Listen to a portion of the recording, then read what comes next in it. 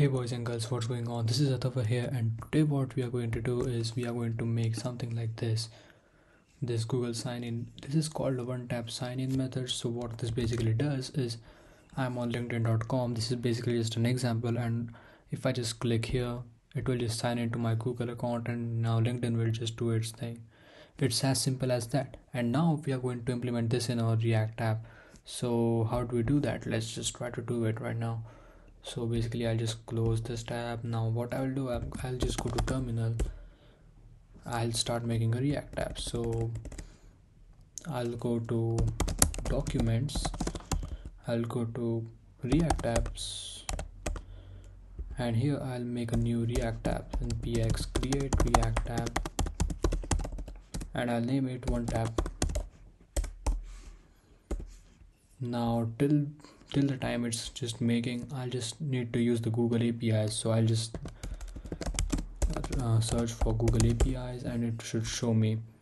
Yeah, now it should, the first link should go take me to the Google APIs. Now what you have to do, if you don't have any project, you need to make a project here. So you can just make some new project by clicking here. It's very easy, you can just do it. And now what I want to do is I want to go to credentials, and in credentials you will get an option, yeah, here, create credentials, and what you need is the OAuth client ID. So basically what OAuth does is it basically just authenticates user on Google accounts, and it gives back data to you. So this is some cool stuff. So let's try to use this. I'll press OAuth client ID, and now it should just ask me some bunch of stuff. So I'll just say web application. I'll just give it another useless app. Basically we don't have any use of this, so that's why I'm just saying that another useless app. And now you need to add authorized JavaScript origins. Now this is important because you are going to use it in React and in a development mode. You need to add these three things. So basically HTTP localhost 3000, next should be HTTP 127.0.0.1 of 3000, and the last should be HTTP localhost. Some might vary, I mean some might work, some might don't work. I mean there's always some problem with these things. So you should always provide with port and without port, because I just did with port and it just didn't work for me. I don't know if it will work for you, but you can always try and experiment with these things. So I just create now, so it's just loading. Auth client created. Now we will have the key, right? Okay, so that's cool. Now is the React app is okay. Now I'll go to one tab, and now here I will just open Visual Studio Code.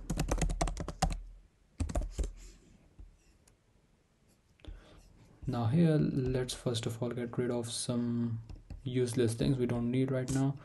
I'll go to app.test.js. we don't need logo, we don't need setup. I'll just delete them. And now let's go back to app.js. let's just remove everything here. We don't need anything.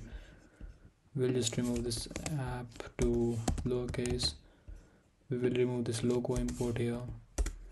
We will go to app.css. we will remove everything here. We'll go to index.css. This is basically just a boilerplate for every React app, trust me guys. This is so tiresome to do every video. I might make some plugin to do this automatically for me, but for now let's just do it. Padding 0, box sizing, border box, that's perfect. Now I'll go back to app.js. I'll open the terminal, I'll do npm start, and let's wait for this app to get started. Now as soon as the white screen appears, we know that the app is started. Perfect. Now we need to install another package, so I'll tell you what package is. React Google One Tap Login. So basically this is a huge package name that you need to install in order to use One Tap Login, and this is pretty straightforward and it's so easy to use. I'll show you.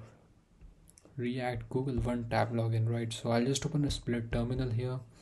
I'll write npm install React Google One Tap Login. Holy moly, a huge name.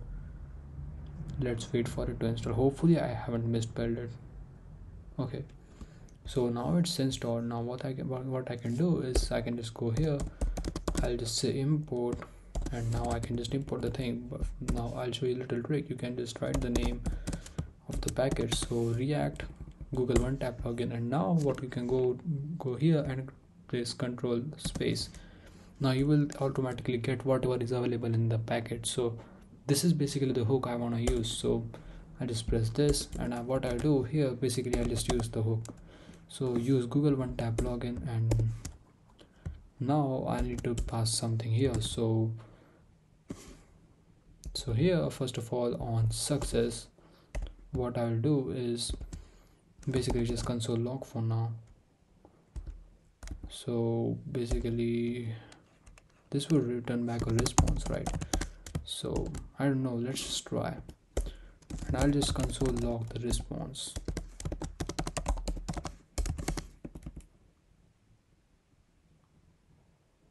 Okay, yeah, this is not equal to, this is an object. Perfect. And now on error, and I need to do this, and Google account config, and here this is an object, I guess, and here we have the client ID. Perfect. And now we need to paste that thing here. Now let's go back to our browser. By the way, I started using Brave. It's quite good for me. So yeah, we won't discuss that here right now. Let's get back to Visual Studio Code. I'll just paste in the client ID. Let's just save this. Now let's get back to Brave, and you see that we get this now. And let's get to console right now, and let's see what happens if we authorize this. Now if I just press this account and try to verify, so we get this thing right here. You see this is all the thing related to my Google account. So basically it just returns my name, it just returns all of the stuff about my account. I might just blur this out, I'm not sure. I might okay, anyways, there might be some useful things I might not wanna share right with you guys. So yeah, so these are all the things which get returned, right? Now what we can do when the user is authorized, we can print out the name here. So let's try to do that. Let's go to here, and now we will make some states. So basically we will just make a name state and email state. Set name, and here we will make a new use state, and here we will just do this for now. And in email we will make a separate for email, we will make a set email, and here we will do a use state and same thing. Now here we will just print them out. So basically we won't get into styling here, so I'll just say name, I'll just give a BR. I know that's very ugly, but hey, let's just do this. And email, let's just print this right now.